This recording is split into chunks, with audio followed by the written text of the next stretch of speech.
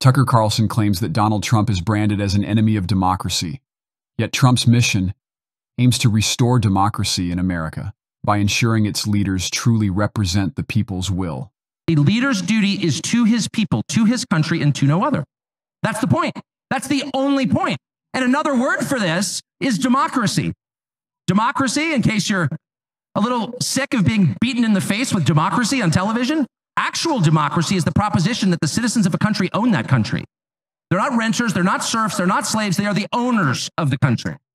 And for that to be true, their leaders have to represent them, which is another way of saying they have to do what the people want them to do, or a close approximation thereof.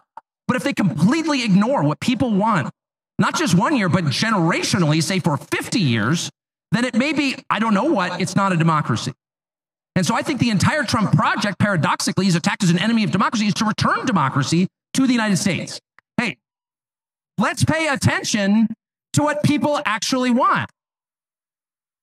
And the lack of interest in that question in Washington is something that ultimately drove me out of the city after 35 years. The notion that leaders should embody the will of the people is vital. Carlson's assertion that Trump seeks to rejuvenate democracy in the U.S.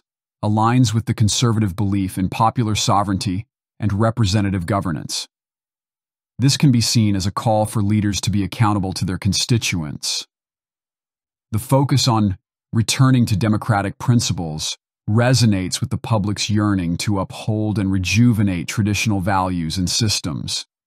Carlson's portrayal of Trump underscores a fight against corruption and a commitment to restoring the integrity of the political framework.